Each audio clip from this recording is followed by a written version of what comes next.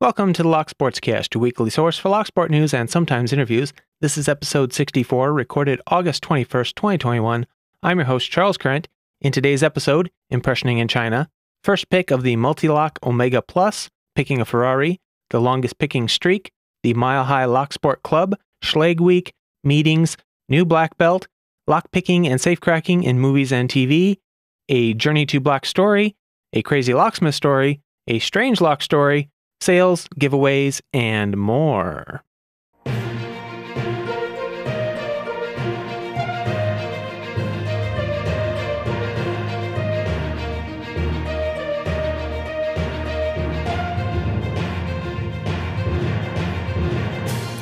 You can subscribe to the audio version of this show on most podcast apps and at the locksportscast.com. If you don't already have a Podcasting 2.0 compatible app, you can find it at newpodcastapps.com. You can subscribe to the video version on YouTube or Odyssey. Links to stories discussed will be in the show notes. Some apps limit the length of show notes and the ability to post full links, but you can always find all the show notes with all the links at locksportscast.com. And you can find video clips of some of the stories discussed on our Clips YouTube channel. Link to that will be in the show notes. First up in the news this week, we have a Twitter post by Naomi Wu, who said, China has a whole separate lock ecosystem than the US. It's mostly dimple locks here. Because of that, impressioning is still fairly widely used. I was talking to Deviant Olaf about our lock ecosystem, and this inspired me to search out some videos. First, foil impressioning. Next, a sort of string impressioning. I've only seen it used on cross-profile keyways. Odd and interesting. And the last one, she says, this is a newish, a few years old, foam pad impressioning. This is a technique I had never seen before. Interesting stuff. I recommend you go check it out, especially the two that we don't normally see, which is the string and the foam impressioning. And we have what appears to be the first public pick of the Mul-T-Lock Omega Plus Cruciform Lock by Georgia Jim. His video is called number 183, Mul-T-Lock Omega Plus Picked and Gutted. Really large form factor lock, quite cumbersome to deal with, it looks like. And the cruciform profile, so really quite unique and a first public pick, it appears. So go check that one out. And Hogmaster 13 put out a video this week picking a Ferrari 488 door lock. It's a automotive lock. It's a wafer lock, but it has some interesting serrations or false gates. I'm not sure what you really would want to call them. Probably just serrations, but really add a little bit of complexity to it. And I did a quick search, and I couldn't find anybody else picking it. So this might also be technically a first public pick of this lock. Anyway, interesting little bit of kit there. Go check it out.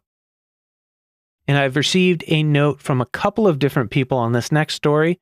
Over on the UK Locksport forum, there's a picker who goes by Tony that has been picking at least one lock a day for, as of Thursday, 962 days straight. I really think this is quite the amazing accomplishment and worth recognition. So to Tony, I say very, very well done. That takes some real commitment. So good on you and keep it up. I hope to see you at 1,000. And Jon Lock has started the Mile High Locksport Club, and he made a video explaining and demonstrating what he means by the Mile High Locksport Club. Sounds like you need to pick a lock while airborne on a plane to become a member. There is a channel for the club on the Panda-Frog Discord server, and they say the first 25 people to join will get a free membership sticker. So I will have links to the video and the Discord in the show notes. And next up, over on YouTube, want to say congratulations to Albert LaBelle for reaching the 2,000 subscriber mark. He put out a tweet announcing that he had reached that 2,000 subscriber mark and said thank you all so much. And a shout out to Sparrow's Lock Picks also. Says he will be doing a dual giveaway on his channel coming next week or this week as of when you hear this. So congratulations to Albert, and when that video comes out, I hope to add it to my giveaway section.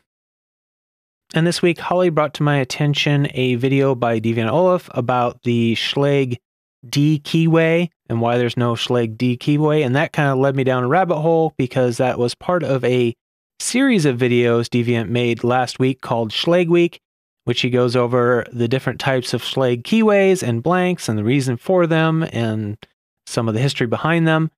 He has a playlist created for the series, and I will link that in the show notes if you want to check it out.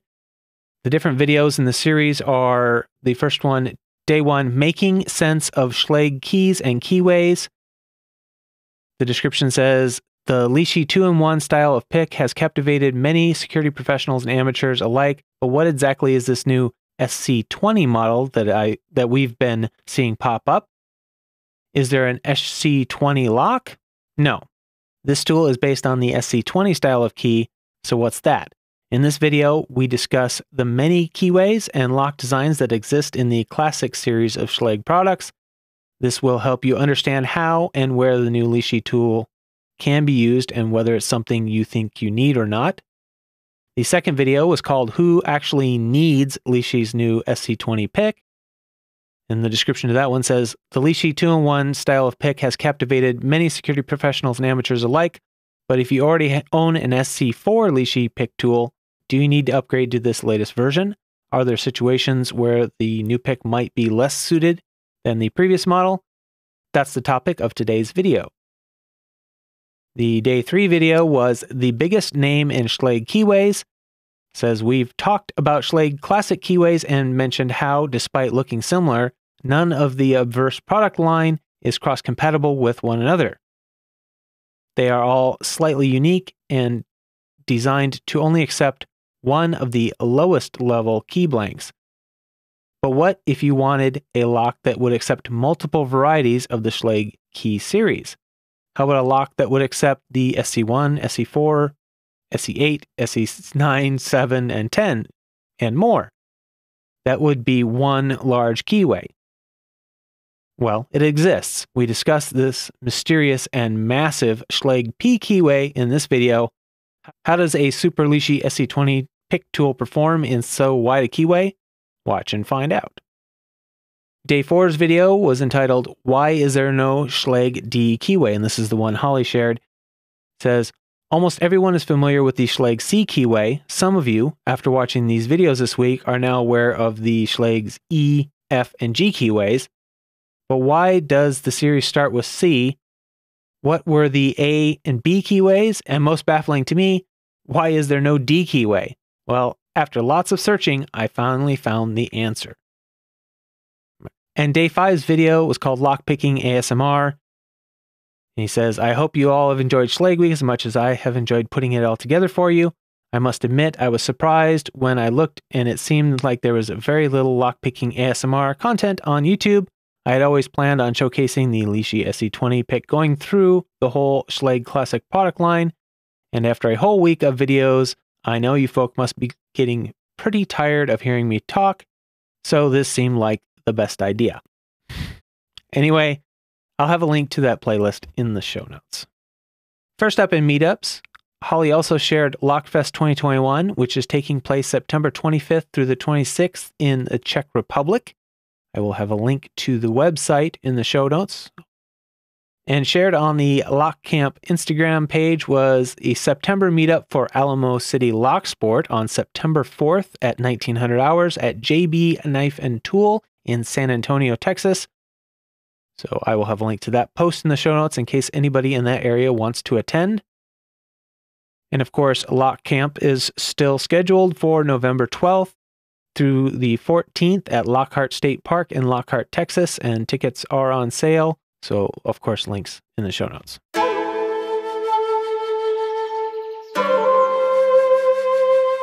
Moving on to the Lockpickers United belts. This week we have multiple belts to announce.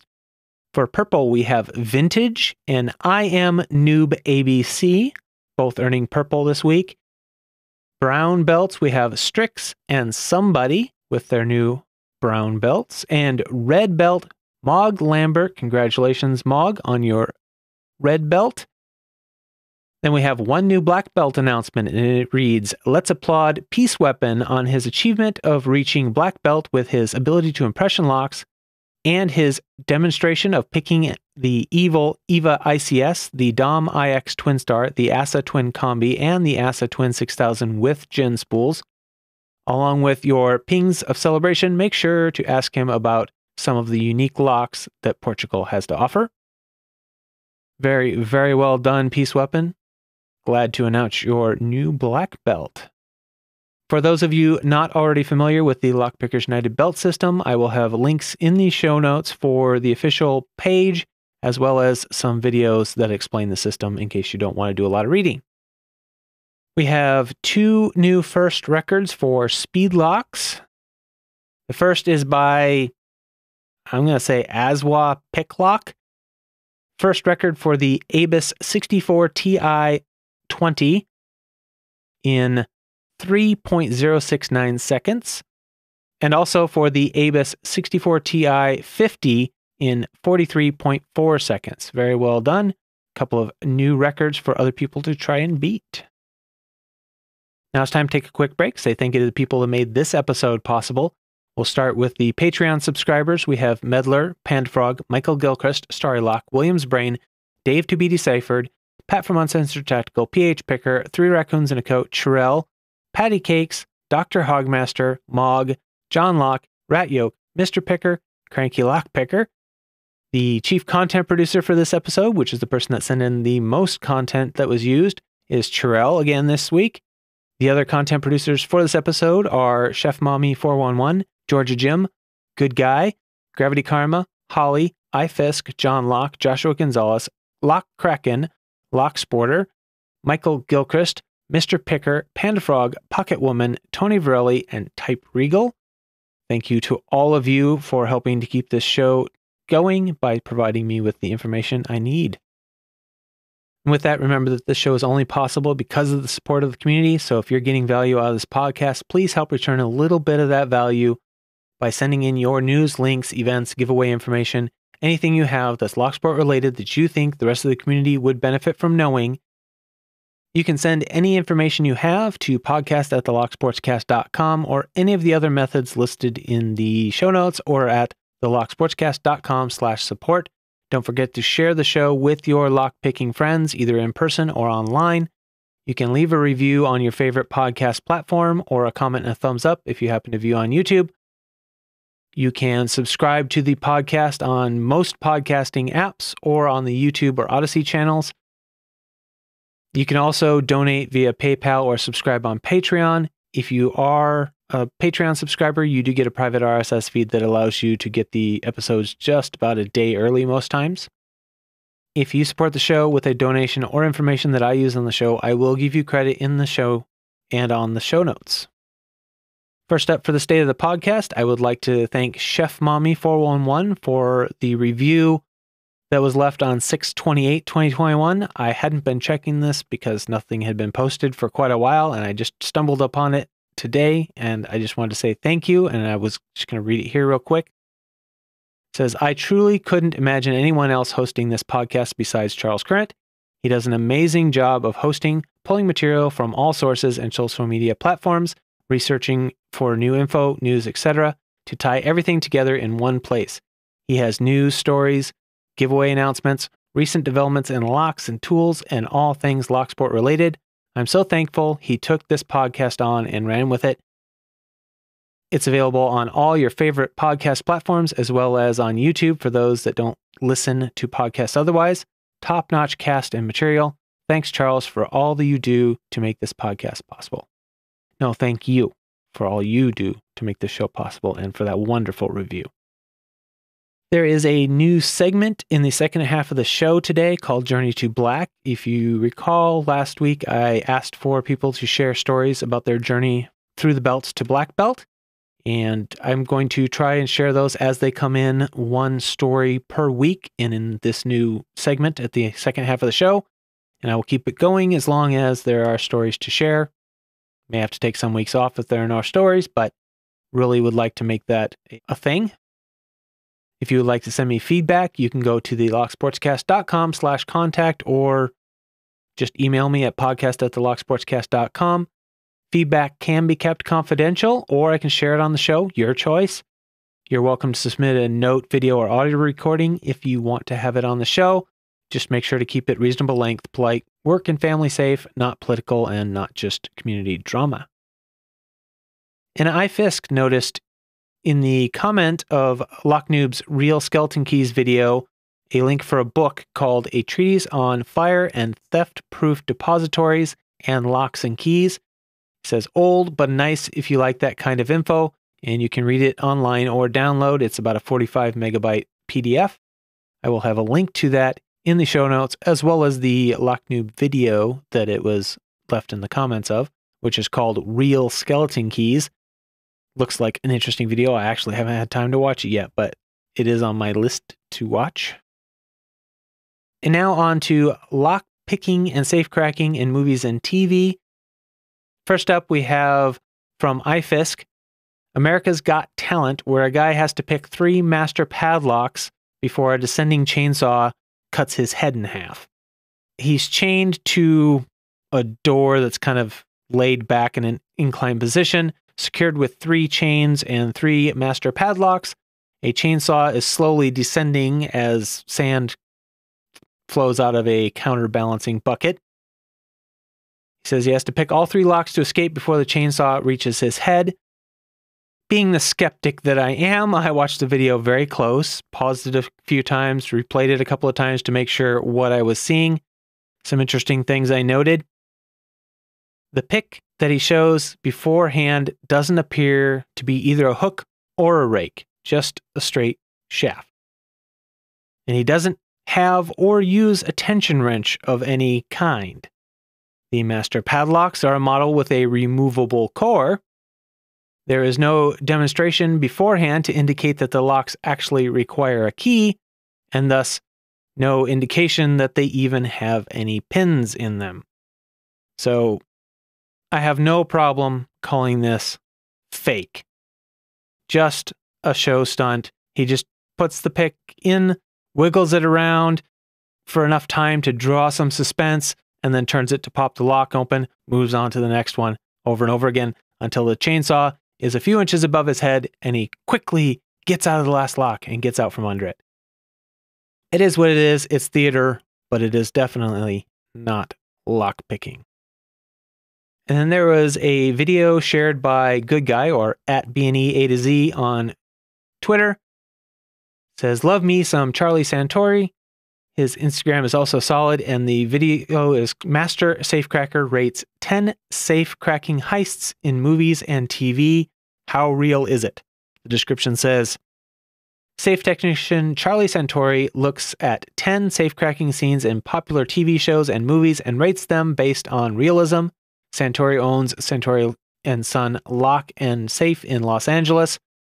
He looks at Army of the Dead, Ant-Man, The Italian Job, On Her Majesty's Secret Service, Money Heist, Season 1, Episode 1, Cradle to the Grave, Batman Forever, The Thieves, King of Thieves, and Thief. So a link to that video will be in the show notes. I'm also going to include a link to an article in The Atlantic about Charlie Santori and to his Instagram account, since those things were also shared by Good Guy on Twitter. I find this video to be highly entertaining and educational, so I recommend everybody go check it out. And then South or Lockpicks shared a tweet, said, when you're watching a movie at home and you realize they're using your C2010 Slimline lockpick set, and a commenter on that tweet asked which movie, the answer came back, The Hitman's Bodyguard with Samuel L. Jackson and Ryan Reynolds. And then in another comment, somebody said, your picks were used in Bravo's Spy Games too, because we sold the picks to them. So I will leave it to you to go to that Twitter tweet to see who that was.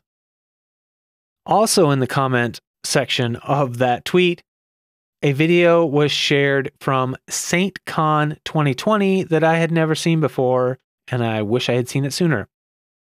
So it's Saint Con 2020 Lockpicking Hollywood. And it says, Colin Jackson convenes with some lockpicking masters like Medler, Corncob, and Jimmy Longs to critique some of Hollywood's best and worst moments from popular and obscure movies and TV shows. So I will definitely have a link to that one. I watched it, loved it, good stuff. And I will also drop a link in the show notes for the 2016 Hope 11 talk, Tool and Friends, Lockpicking in Real Life versus on Screen. That was with Deviant and his friends up there on stage, because it's kind of the same thing. Goes along with the theme here. And I also ran across an article this week called The Vault Casting Character Guide, in which they announced that The Vault is coming to Netflix. Says, Spanish heist movie The Vault is coming to Netflix after a domestic release earlier this year and contains some familiar faces fans will recognize. In 2021, Netflix's The Vault sees a ragtag group of criminals attempt an ambitious safe-cracking heist under the cover of the 2010 World Cup. The Spanish effort, The Vault, debuted in select territories as early as January 2021 before an understated U.S. theatrical release in March. Despite not dropping in Spain until November, The Vault can now find wider audience through Netflix. The plot begins with a salvage merchant recovering treasure from a 17th century shipwreck, only for the Spanish government to seize his loot. Desperate, the protagonist assembles a team of amateurs to liberate the gold while the country is distracted by the World Cup. It will be interesting to see how accurate their heist is. I might actually watch that one. And as pointed out by MrPickur this week, lockpicking also comes up in stories in other forms of media. MrPickur shared an episode of Creepypasta on YouTube that has a quite accurate description of lockpicking. He says he came across the lockpicking story in Creepypasta, thought it was interesting since it sort of goes into a bit of detail. The actual section you're looking for, this is a pretty long video, but the actual section starts at 33 minutes and 30 seconds. It mentions lockpicking in about 7 to 10 seconds from there and goes into a bit of story and details on lockpicking. Doesn't last super long for that lockpicking section, but it is interesting and it's actually fairly accurate. So good on the writer of that. They obviously had some working knowledge of lockpicking. And now we'll move on to our Journey to Black story. This one was sent in by Type Regal. Type Regal said, all right, I got into the hobby of Locksport a few years ago when I found Lockpicking Lawyer and Bosnia and Bill's YouTube channels and the Lockpickers United subreddit shortly after. Not exactly an original background to getting into lockpicking. I was studying electrical engineering in college at the time and have since graduated.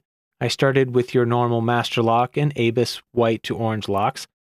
I was thrilled to finally get my hands on something I thought was impressive when I got my 5240. I ended up skipping and going quickly past green belt after I got the 7240 and an American 1100 together from Amazon and found the American 1100 easier. From blue to brown was a blur, finding weird locks that I felt were easy prey and was, for me at least, very quick advance through the belts. Mako's SFIC was really a joy to pick, and it was definitely a relaxing pick. The Smart Key Gen 3 was brown at the time and is definitely a great experience for starting into tool making. Now, red was a chore to begin. I started by looking for a lock that I was confident I could pick, so I ordered the Matura C43 Plus because I thought it looked like a Yale Superior. Boy, was I wrong. That lock was a slog of disassembly and progressive picking. The other lock I went after for red was the Alloy Classic. I ended up making a cutaway and 3D printed spacers to progressively pin the lock. I also made one of the jankiest picks known to man, but it worked. Finally, black belt. Since I had already had black credit for the Classic, I decided to go for another alloy. I tried to do some research on the ProTech and got very little information as only Terra and Hux had picked the lock and both had not shown their pick head. I worked for at least a month to develop the head and 3D printed spacers and a cutaway to test with. Finally, I was confident enough to get it picked fully assembled. I take secrecy as a challenge and wanted to give that pick design to the world.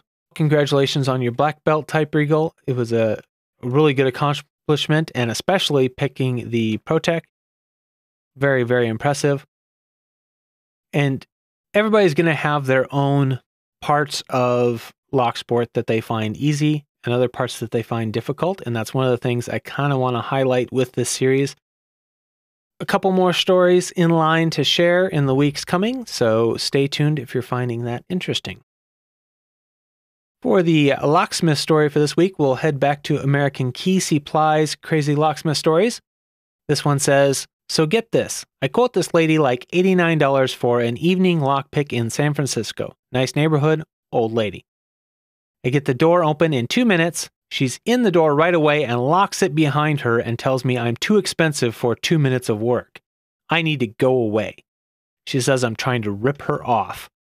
She was quoted, by me, $89 on the phone, so there should have been no surprises. I called the cops, they showed up an hour later to tell me it was a civil matter, nothing they could do. I told them that by law she has to show me her ID, otherwise, who knows who this lady is that had me break into some house. They go talk to her and check her ID for me, but they refuse to give me any of her information. So on one hand, they tell me to take her to small claims court because it's a civil matter. On the other hand, I still don't even know the lady's name. I sent the cops back in there to get me her info. She sends them back with a check written out for $89 to my amazement. And then she yells out the back door as I'm walking away, I'm going to cancel that check in the morning. Of course, the check bounces, which means I have to pay an additional fee. But dude, I'm not going to let this lady get away with it. So I have to pay more to file a small claims court case, then pay more to have her served. A couple of months later, after she's served, the court date is set. She calls me all sorry about how her husband had passed away, blah, blah, blah, blah. In all, she ended up paying me $175 or something for all those fees. A lot of trouble on my part, but I made her pay for it in the end. Not every lockout is an easy, smooth process. And we don't know for sure if her story was true or not. She could have been grieving, which would affect her emotional state. But at the same time, going through the trouble of canceling the check after paying him the first time was probably a really poor decision. For our strange lock story, we have an article called Once Upon a Time in Duluth, Bank Bandits Were Busted at Fifth Avenue Hotel. It says that in May of 1921, a trio of would-be safecrackers was apprehended before they were able to use their guns and nitroglycerin. The full article was written by Christian Lawler, and I will have a link in the show notes if you want to check it out. But the story goes that in 1921, 3 men were believed to be planning a robbery, and they were thwarted when a chambermaid at the Fifth Avenue Hotel found a gun beneath a pillow. When the 3 would-be bank bandits were arrested at the Duluth hotel room on May 5th, authorities found in their possession a cake of soap, old leather gloves, dark gray sweater coat, a new toothbrush and overalls, not to mention 4 ounces of nitroglycerin, 3 guns and cartridges, a bottle of fuses with detonator caps, a flashlight, and electrical connections for cutting into current, it says. And at the time, the News Tribune reported that Duluth police trap trio as safecrackers. Duluth's chief of police, Warren Pugh, led the raid on James Flynn, George Jordan, and Robert M. Owens, guests in room 26 of the Fifth Avenue Hotel, who were tattled on by a chambermaid who found a loaded gun beneath a pillow in the room. The small crew of officers busted the 3 men when they returned to their hotel room. Were the bad guys behind the robbery of 6 recent theater robberies in Milwaukee? Pugh didn't think so, based on the technique used to crack the safes and the equipment carried by the men. But because of a recent bank robbery in Coleraine, one of the officials wanted to get a good look at the men. The chief of police said, I'm satisfied these men had a big job planned for Duluth. And furthermore, I'm convinced that all of them are not amateur criminals. True enough, Owens admitted to serving time following a burglary in Oklahoma. He and Flynn were also wanted in Sioux City, Iowa for jumping bail. There, too, they carried nitroglycerin. And within a year, George, Jordan, and James Flynn were back in the news in their attempts to break out of a Stillwater jail. The article also says that in January of 1856, Scientific American featured an introduction to nitroglycerin as a safe cracking tool. It was not to be taken lightly by the time's yeggmen, a slang term for burglars. And at the time, they noted that the modern yeggman, however, is often an inartistic, untidy workman, for it frequently happens that when the door suddenly parts company with the safe, it takes the front of the building with it. All right, you can check out the story at the link provided to the DuluthNewsTribune.com. I just thought that was an interesting story of an old planned bank robbery, it would appear, that never actually took place, foiled by a maid. And I don't have any other lockpicking criminal stories this week, so we can move right on to sales. Pretty much the same as last week. We have 20% off the Ridgeback set by Law Lock Tools with the code Ridgeback20. We have 10% off 3DLocksport.com with the code LSCast10, and we have 15% off Mako locks with the code BuyMako, 10% off at uklockpickers.co.uk with the code GIFT. Giveaways, we still have kraKen doing the August giveaway, the hashtag KrakenAugust21, Panda-Frog with the hashtag Panda-Frog21 August giveaway, CLK Supplies with the hashtag LockBoss giveaways that they do every week, and the Lock Sportscast with my monthly giveaway for a pack lock or a gift code to hooligankeys.com. I know I'm behind in those. I'm sorry. I've been working extra. I got called in because somebody called out sick. Remember, the show needs your support, so please continue sending in your news, links, giveaways, events, and anything you have that's Locksport related that you think the community would benefit from. You can send it to podcast@thelocksportscast.com or go to thelocksportscast.com/support. You can find multiple ways to help the show and to contact me. Thank you for your continued support. 64 episodes without one missed yet. Thank you very much. And remember to keep it legal.